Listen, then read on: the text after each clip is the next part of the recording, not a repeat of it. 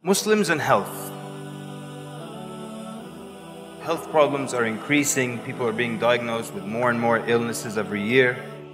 And it's interesting that people are getting sick from eating. Allah subhanahu wa ta'ala created food so that we can get nutrients out of it, so it can improve our health, so it can give us energy. So how can it be that something that Allah subhanahu wa ta'ala put on earth to improve our health is actually damaging our health? And the plans of Allah subhanahu wa ta'ala never backfire. So that means then that the problem must be from the way we're consuming food and the amounts of food that we're consuming. So what we're consuming and how much we're consuming. Eat, drink, and do not go in excess.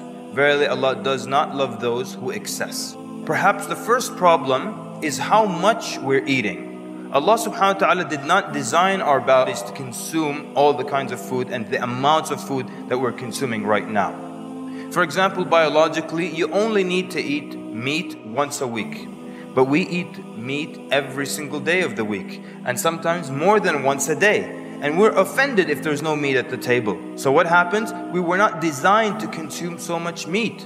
And the result of this overconsumption, we get all kinds of illnesses. Gout, for example. You get gout when you overdo, when you eat too much meat or too much seafood, or you consume drinks that have been sweetened with fructose. All these are things that could lead to people having gout. So we were not designed to consume that much. And Nabi sallallahu alaihi wasallam mentioned this in a hadith. You fill 1/3 of your stomach with food, 1/3 with drink, and then 1/3 you leave it for air.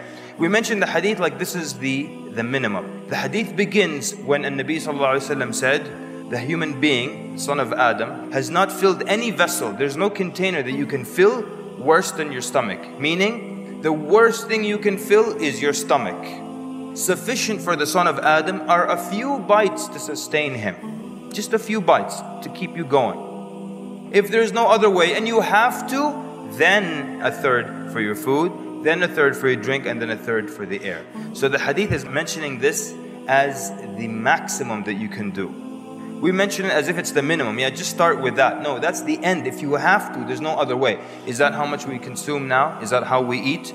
How many of us today eat just a few bites to keep us going? Basically, you eat to remain alive. You eat to live. But what happens? We live to eat. And so as a result of that, all kinds of illnesses arise. We're supposed to consume just a little bit to contain us. But we eat so much, and if there is just a little bit of air left in our stomach, we become uncomfortable. And we search everywhere for a grape, a banana, something to fill that little gap with. So, we get ill because we overdo the amounts of food that we eat.